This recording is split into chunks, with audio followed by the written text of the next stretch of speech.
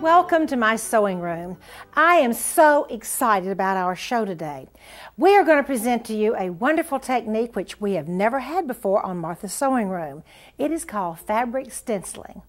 Margaret Boyles has shared with me some of her absolutely beautiful stenciled and hand quilted quilts. This one features little lambs. And by the way, if you can notice the shading on the lambs, his little head is a little bit darker and his little feet are a little bit darker, and the rest of him is really kind of light. What beautiful work, and by the way, the little lambs are hand quilted. The next quilt, which Margaret has shared with us, has beautiful traditional heirloom sewing techniques. There are 2 rows of gorgeous pink Nylona puffing at the top and around the sides, with entredeaux in between each one, and then absolutely magnificent pink bows that go the full length of the quilt. Once again, these are hand quilted. The last quilt Margaret has brought to share today is really interesting. This quilt is a traditional applique quilt that you usually see in a full-size quilt. Margaret has made it very small, has stenciled rather than appliqued, and of course has really reduced the size, and I just think this is very elegant. Won't you come with me over to the technique table and let's show you just exactly how to do fabric stenciling.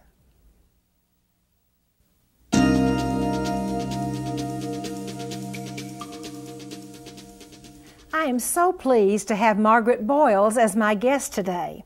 Margaret has authored 25 books on needlework, including 1 book on fabric stenciling. Margaret, welcome to the show. Well, thank you. Thank you for letting me come back again and talk about something else that's fun for us to do, right? Oh, I cannot wait.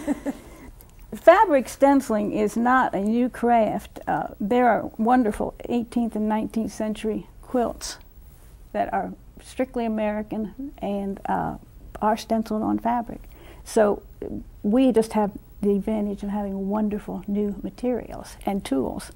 I brought some wonderful stenciling brushes with me so that you can see. The stencil brush is a little bit different than an ordinary brush because it has a blunt end and you hold it so that this is perpendicular to your work. And I love them after they're used and the pigments stay in the bristles. It's always a natural bristle brush, which is very important. And they come in all kinds of sizes. This is a wonderful big one. This is for a wall stenciling and so forth. And we have paints that are liquid acrylic and crayons, which are really linseed oil and pigment and oil turpentine in a little crayon. And then we have stencil cream, which always reminds me of lip gloss, and it's wonderful to use because these new paints are formulated so they won't run underneath the edge of the stencil and make a mess. And then the next tool you're going to need is a good craft knife to cut your stencils with. This one's old, but they're very inexpensive. I think I've had this one about 30 years. And I always buy my blades in a little package like this where the new ones are on top and you put the old one inside, so that when you dispose of them, it's safe.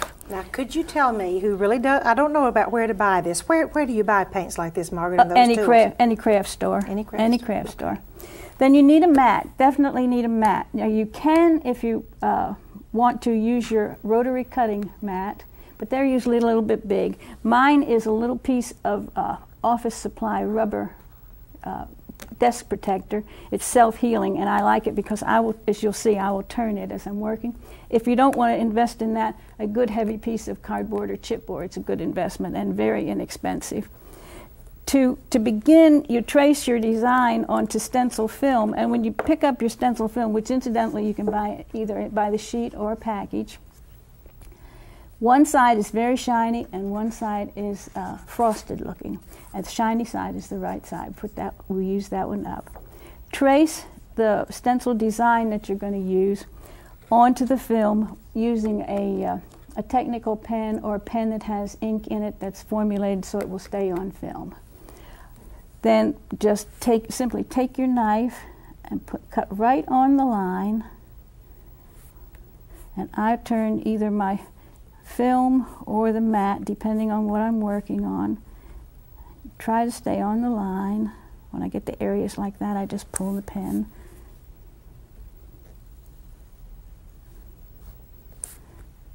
After you finish cutting and take out your little piece, if there's any ink on the edges, sponge that off with a little bit of water on a paper towel, because that little black will transfer to your fabric with your paint when you start painting, and you certainly don't want to mix in any black ink in with your paint.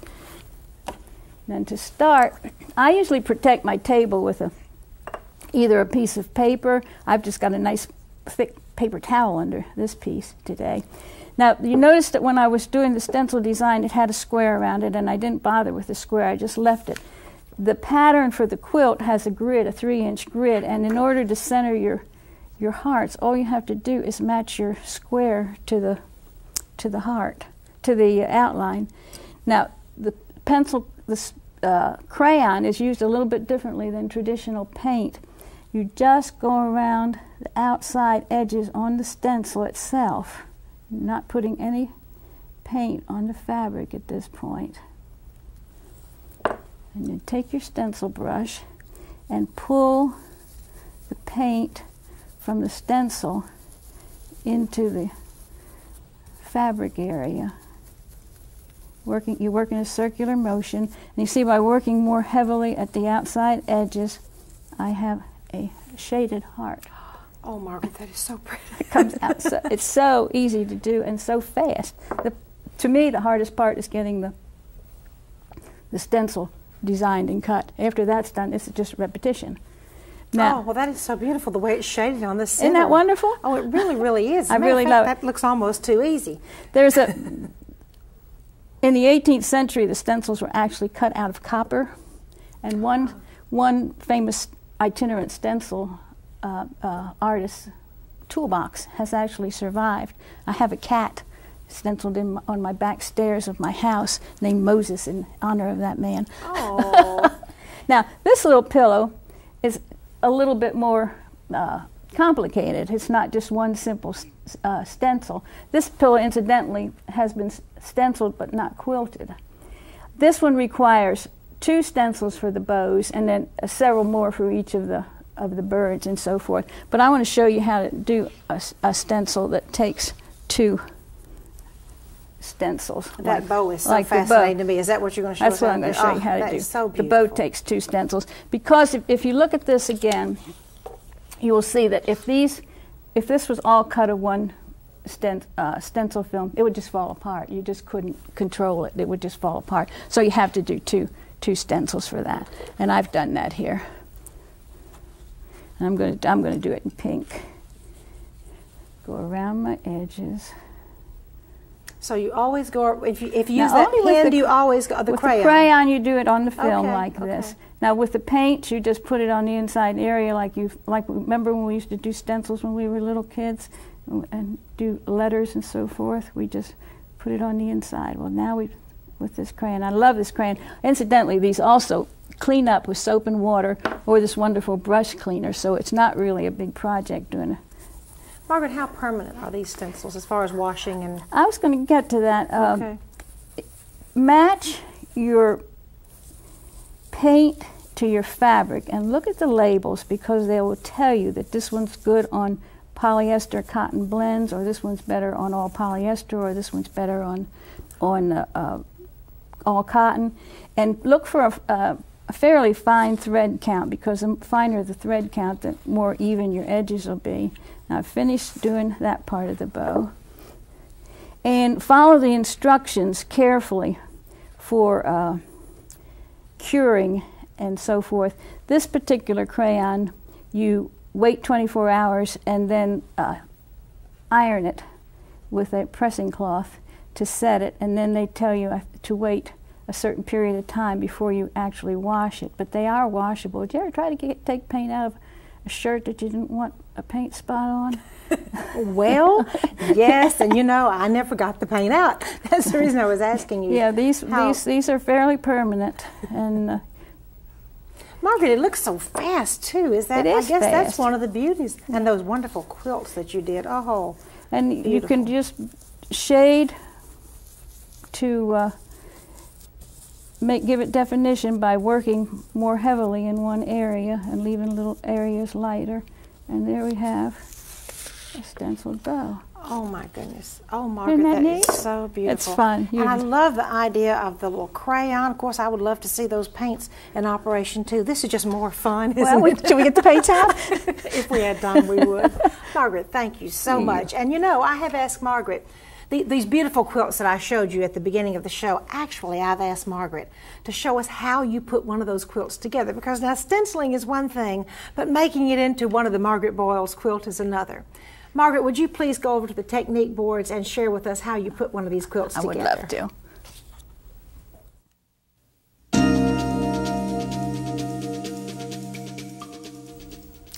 This quilt, called Martha's Little Angel, is a doll quilt. It's a wonderful first project for a new stenciler or a new machine quilter. It's made of a beautiful quality of cotton muslin, stenciled with a stencil crayon, trimmed with eyelet beading with a pink ribbon run through it that matches the fabric, and wonderful Swiss eyelet. It's quilted, what we call outline quilting. It's right around the hearts and on the long lines of the grid, which I'm going to show you in a minute, and then quilted once inside each square. There's not a lot of work. It's very fast, a wonderful little thing to make. The first step is to mark your grid on your piece of fabric. Wash the fabric first so that it will take the stencil paint.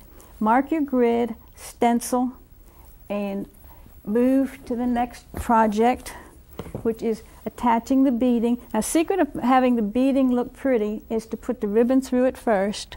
Then it will turn the corners nicely. You can make nice little miters down the corners. Then layer the top, the quilt batting, and the backing together. Smooth them out. And on a little project like this, it's perfectly okay to use straight pins to pin it together. Bigger projects, you're going to want to be much more secure and have safety pins or the quilt clips. Pin it together, and you're ready to go on and to get ready to machine quilt. I'm going to show you machine quilting in just a minute, but I thought I'd go right through this to the next step here. This piece has been quilted, and your eyelet is on the edges. Then gather the ruffle, and the ruffle attaches just to the top. Just hold the backing and the batting out of the way, gather your ruffle, attach it to the top, and then turn the raw edges to the inside. Your ruffle will come up like this, and the raw edges, and just whip it together on the back, and you have a finished quilt. All you have to do is add a pretty bow.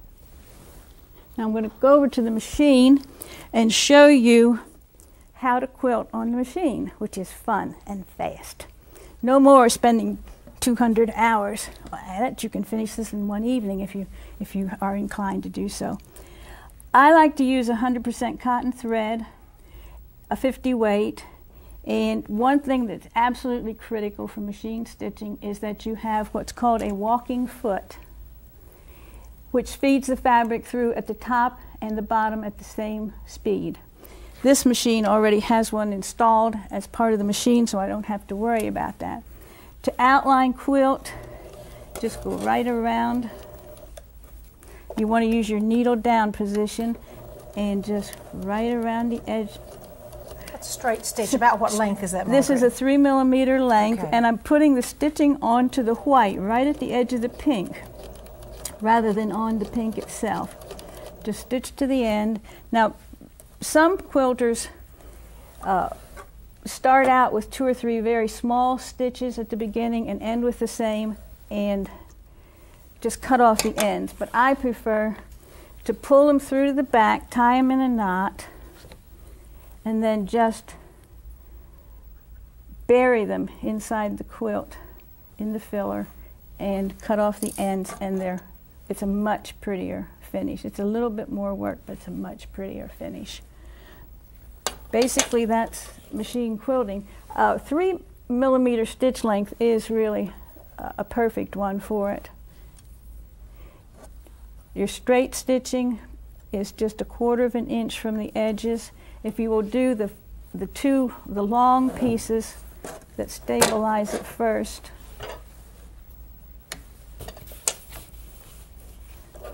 you can just go as fast as you can go.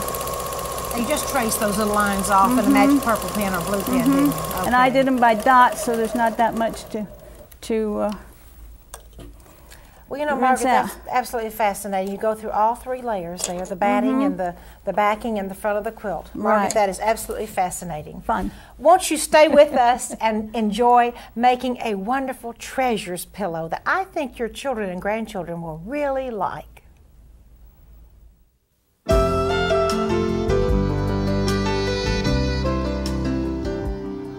I have a really interesting pillow for you called a treasures pillow, and we're going to show a little bit about how to construct it, but also there's a really neat technique called corded satin stitch that is really easy and it looks really hard, so if you're like I am, you're probably going to enjoy learning that. Here is the treasures pillow done out of silk dupioni. You see it says treasures written across the top, and there's this wonderful little bag right here that actually is stitched to the pillow, and you can untie the little cord and pull your treasures out of here. You can put any treasures that you want to keep, and this pillow would be really nice for almost any room in your house. The pillow is really basic square pillow construction. This shiny pleated fabric is really a neat one for home decorating too, and to make the ruffle you simply fold the rows over and then treat it like a pillow ruffle. To make the little bag, I make 2 bags, one out of the pleated fabric and one out of the ecru silk dupioni. Then I stitch the 2 bags together all the way around, and to make the little lined bag, I'll leave enough of an opening. I will turn it right side out, and this won't take too long to do either. Turn it right side out, and now my little bag is basically finished. For a little bit of trim on the bag, I will take a little bit of purchase trim and zigzag it or straight stitch it around the top, and then you attach it to your pillow and tie the little corded tie. Now to make the corded applique, corded satin stitch rather, not corded applique, I'm going to use a top stitch needle size 80 that has a little bit bigger hole. I have run 2 colors of thread through, the burgundy color and the ecru color, to stitch on this silk dupioni. Now first of all, you're going to trace off, or rather draw out your treasures. Just draw it out in pencil, whatever word you would like to put on this pillow. I'm using an applique foot, and I'm working over gimp cord, and then I'm simply going to zigzag, and believe it or not, this is not hard to do. When I do this corded satin stitch though, I am going to hold the cord, the gimp cord, up just a little bit. Now let me stop here and tell you exactly what I have now is a 0.35 length and a 1.5 width. Okay, I'm simply doing a zigzag. I hold the cord up a little bit. I'm going to control it. I'm going to simply go along, and then if I need to make a curve, I will just simply pull it around in the curve. And this is called corded satin stitch, and it really makes a beautiful stitch if you want to do some writing on a pillow. All right, wasn't that fun and easy? Absolutely anybody can do it. And here is the finished version of the little treasures pillow with my corded satin stitch on the top. And now I would like to share with you one of the most beautiful ladies' vests that I have ever seen and show you how easy it is to make.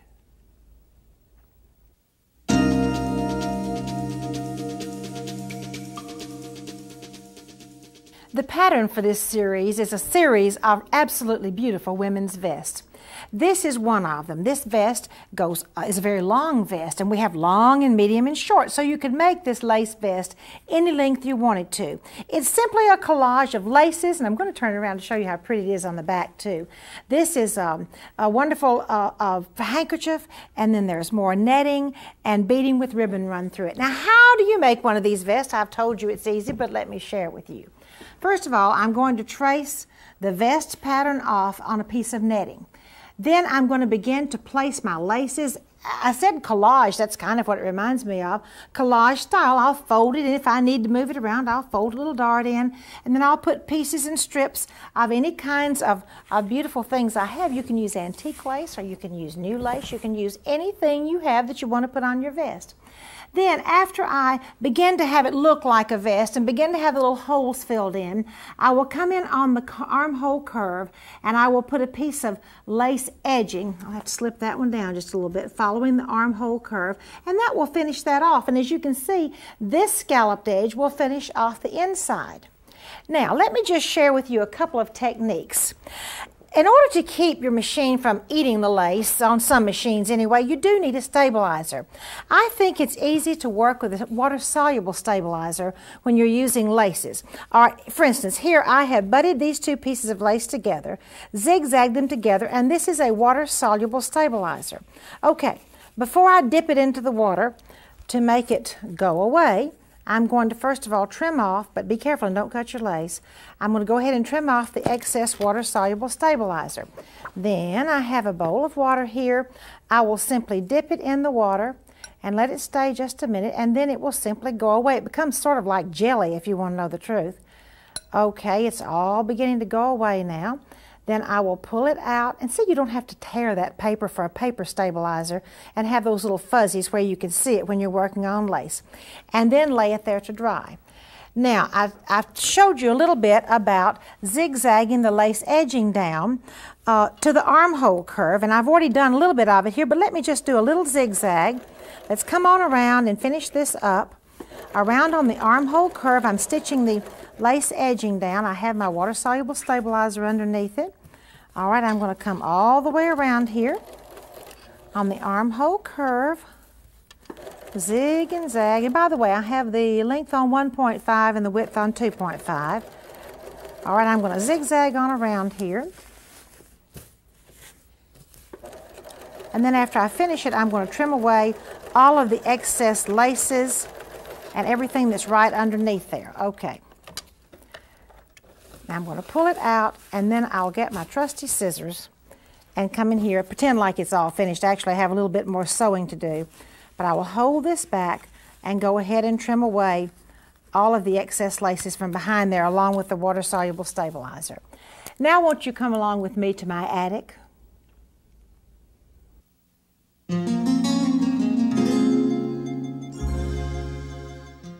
This is an absolutely magnificent dress. I think the date would be 1910 to 1920 or 1925. It reminded me of that lovely vest we made a few minutes ago. It's embroidery on netting. And you know, before I go down and actually show you the embroidery on the dress, I'd like to show you this really interesting split sleeve, the pretty lace, and this is machine hem stitching on the actual old hem stitchers that attaches the lace. Now, if you will just take a really wonderful look at this magnificent embroidery that goes down on top of the lace and all the way down to the skirt. I'll tell you what, somebody either spent a lot of time, or else I'm having a hard time telling if it were made on a Swiss machine. It's a beautiful drop-waisted style, and you know, you just don't find embroidery like that anymore, except in these wonderful antique clothes. For our Sewing from the Heart segment today, I have a really nice letter from Nikki Wells from Homer, Alaska. Dear Martha, during the summer of 1994, I did my clinical pastoral education at Wesley Hospital, Wichita, Kansas. This was a requirement for being a lay hospital chaplain. While there, I was impressed by a group of ladies who make gowns for the babies that are stillborn. Most of these gowns are doll size, very plain, but it helps the parents who lose a dear little one to be able to hold it and see it dressed in something beautiful that is the right size. This is truly a gift of love to parents who are grieving. I'm sorry that I don't know the names of these ladies, but I have seen the works of their labor and do know how they make a difference in a time of sorrow. Joyfully, Nikki Wells. Well, Nikki, I think that this sewing gowns for the babies in the hospital is one of the most beloved volunteer sewing pastimes of women who love to sew and who love to reach out and do things for other people also. As a matter of fact, those of you that are watching today that say, well, I don't have any babies to sew for anymore. Yes, you do. You have babies all around you and children in foster homes. Believe me, if you have a sewing machine and a little bit of extra time and the desire, I promise you there are lots of babies and children that would really appreciate your sewing. Thank you for coming to visit me in my sewing room today, and I'd like to invite you to come again next time.